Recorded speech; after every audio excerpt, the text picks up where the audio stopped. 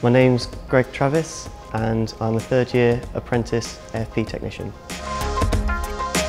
An AFP technician at the NCC works with multi-million pound robots which deposits carbon fibre down to create a laminate. Working at the NCC is a great challenge.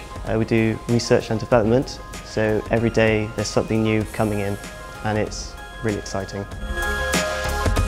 After I finish my apprenticeship, I'll then go to Bridgewater College to then start my HNC, and then once that's completed, the aim is to do my HND to get a degree.